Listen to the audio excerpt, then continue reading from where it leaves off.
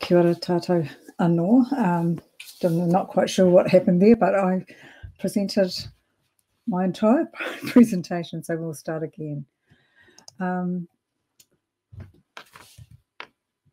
So we just got up to this slide, apparently when things went blank.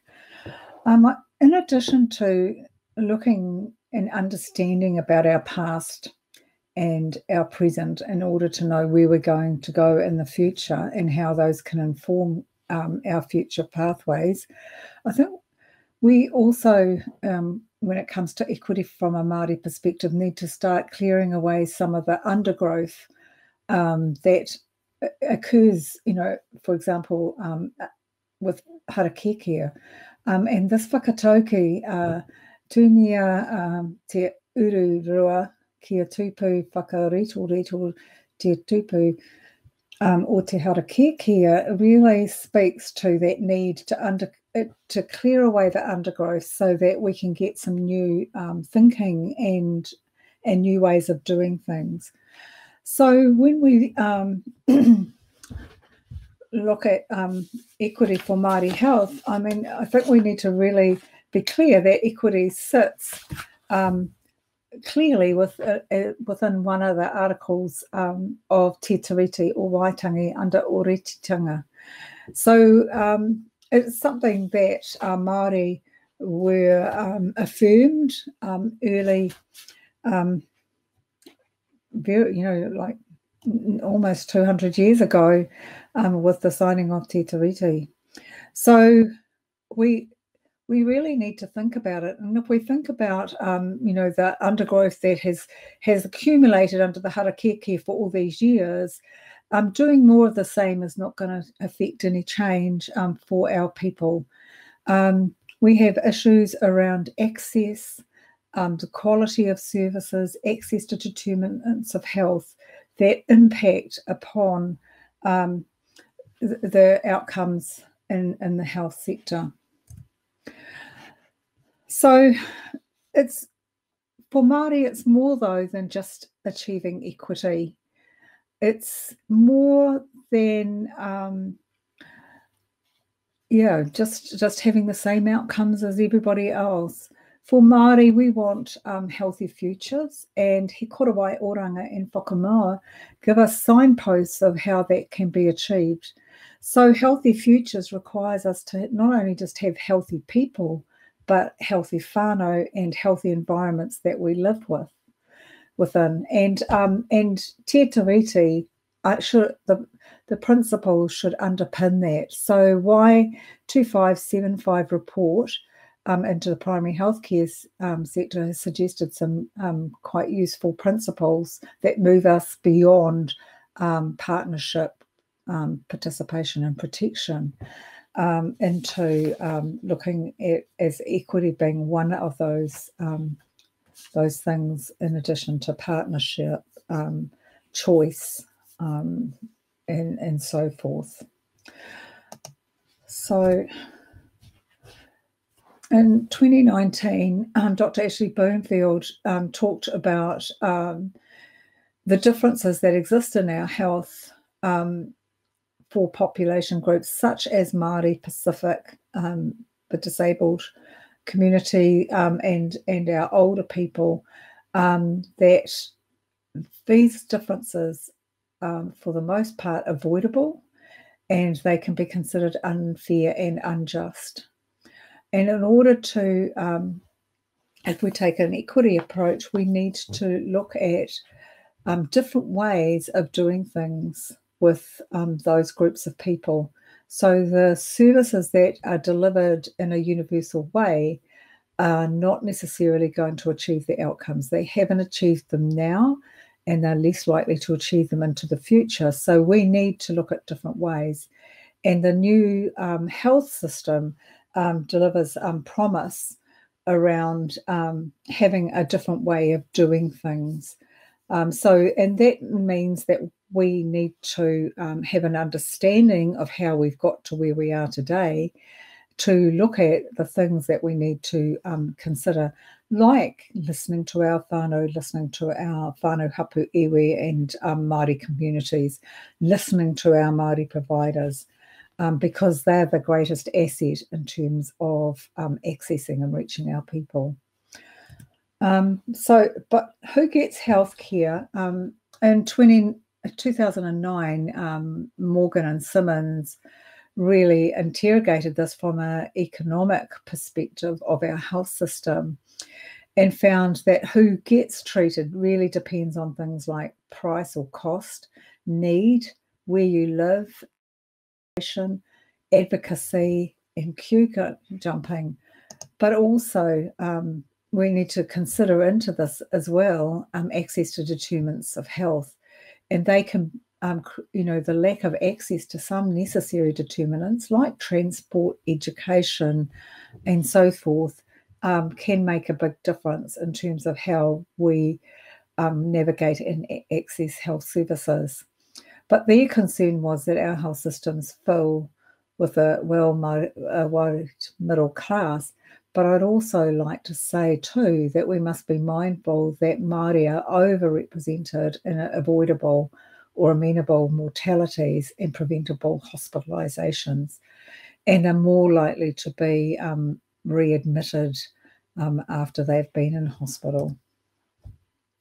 So with some research that's been done, qualitative research with Māori and whānau over the years, when we start looking at this, we can see that there are some key areas that consistently come up. So the environment that of health services that Māori are coming in, not having their worldview acknowledged, not feeling welcome, having difficulty knowing what the rules of engagement are, ineffective actions, negative receptions, being marginalised, being silenced, unmet needs. So going to health services and coming away with not having the issues addressed.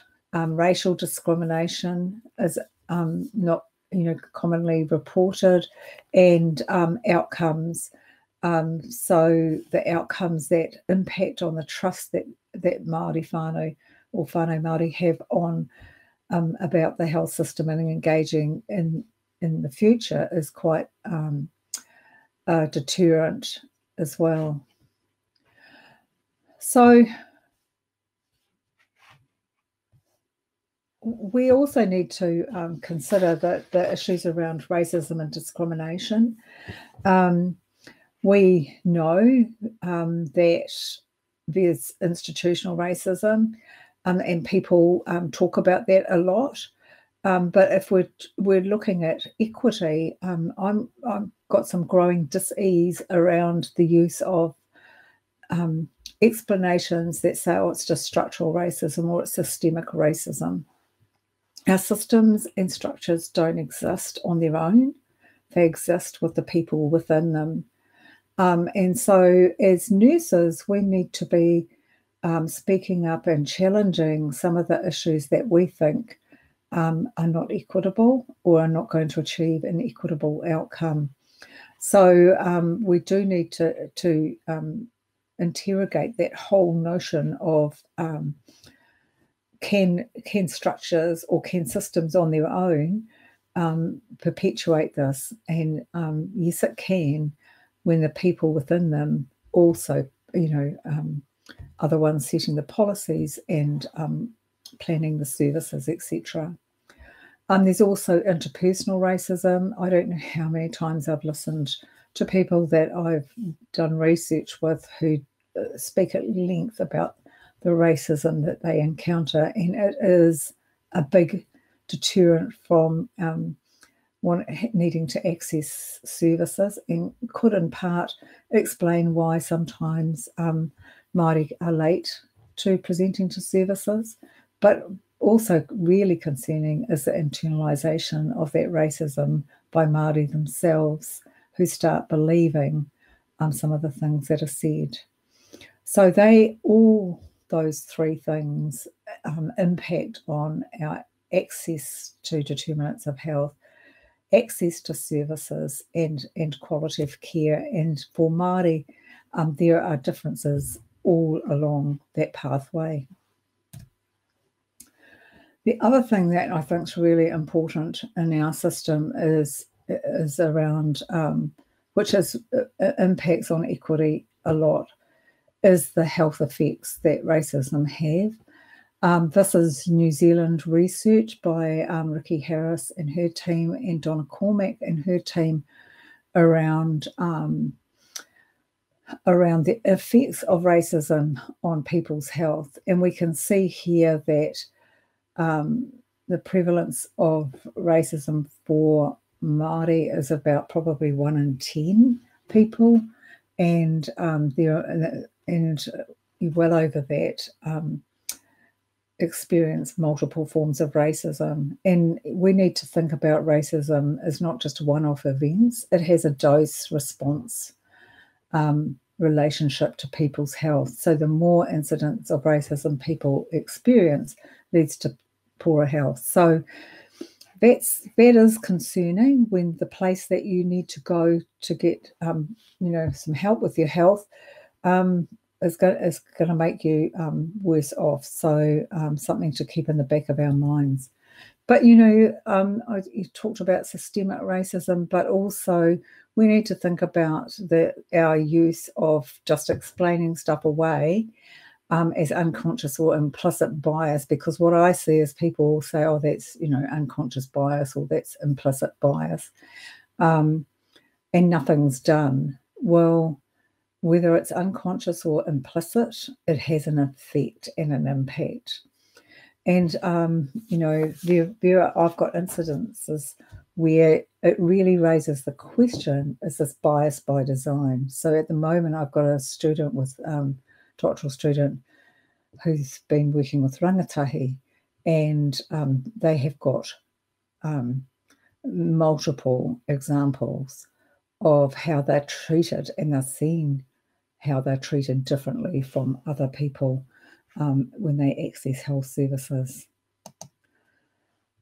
So Te Huri Hānai, or Whakaaro me te mahi, transforming thinking and doing, is a framework that we have developed, or theory of change, that utilises some of our whakapapa around te kore, where there's this great void or space, but it's full of potential and energy.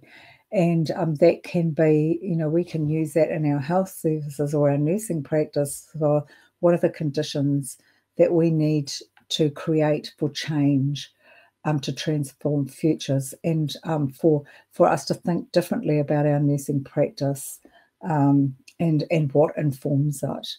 And moving to Taupua, which is the darkness, the varying shades of darkness, going from the darkest of darks, where you can't see your hand in front of your face, to the less dark period where you can see shapes and forms and what have you.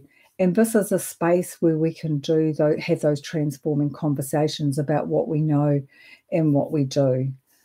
And then Te Ao Marama, the world of enlightenment, it is around how we're thinking differently to create safe and mana enhancing practice for people. So we're wanting to, to move our thinking and doing from that te kore through to Te Ao Marama. So, I really want to stress that culture counts. It's how we create our views of the world. It's how we create our understandings of health and well-being.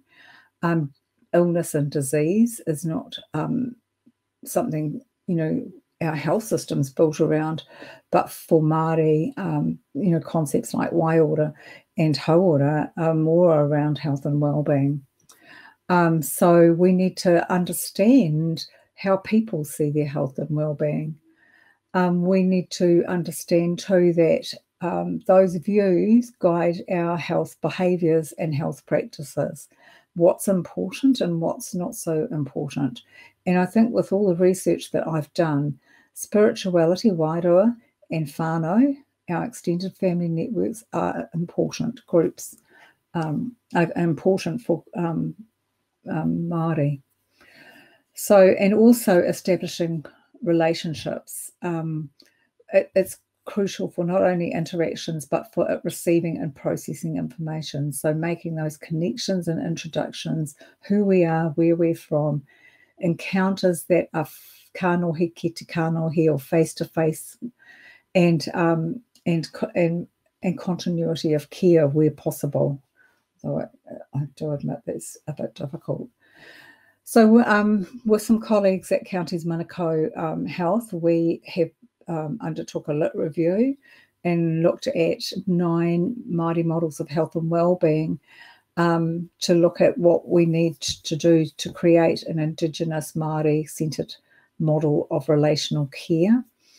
And so out of that lit review came building relationships as a cultural imperative. So we know that the processes of pōhiri, mihi whakatau, and what have you are really important for engagement. So, you know, that those introductions, saying who we are and where we're from, and showing people that we're willing to interact in a relational way is really important.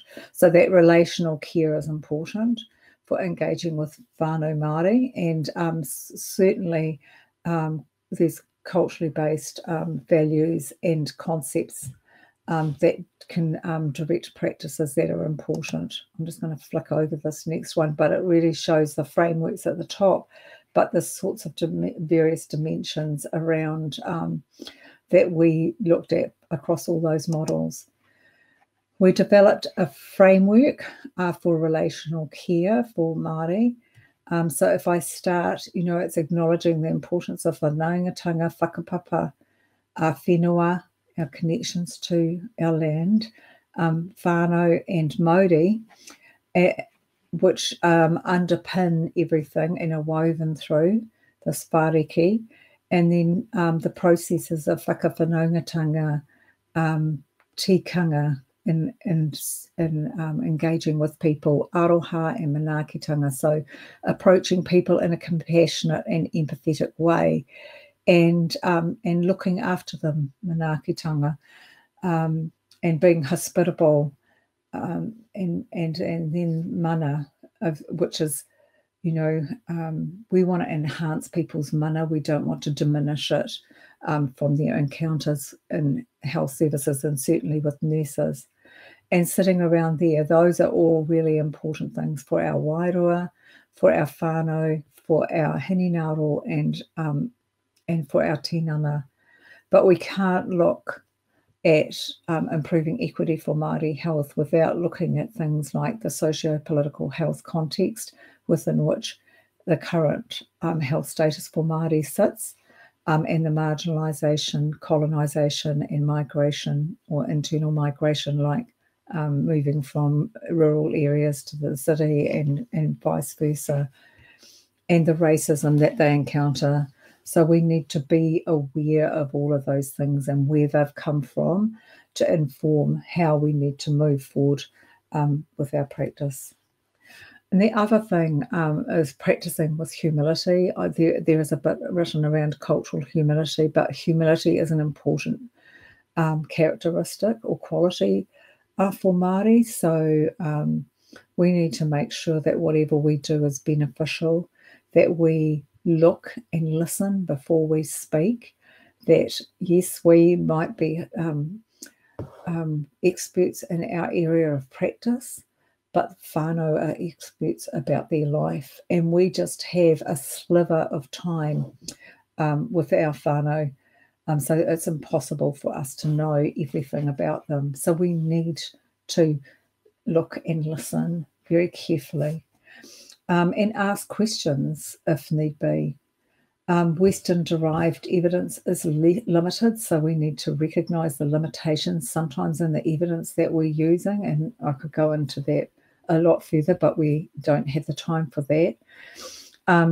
we should be prepared to have an equity and cultural analysis laid over our practice and looking at, you know, what things are working and working well and what things aren't, and how do we go about changing that?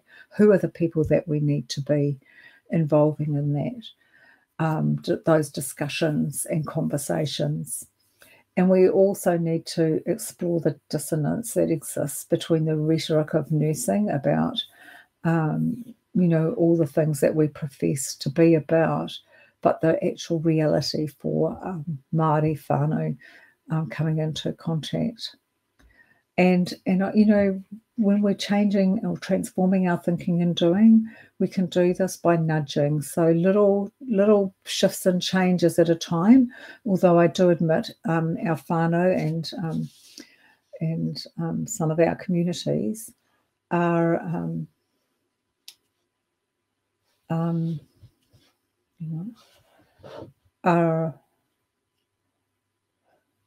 are short on, you know, are running out of patience around that.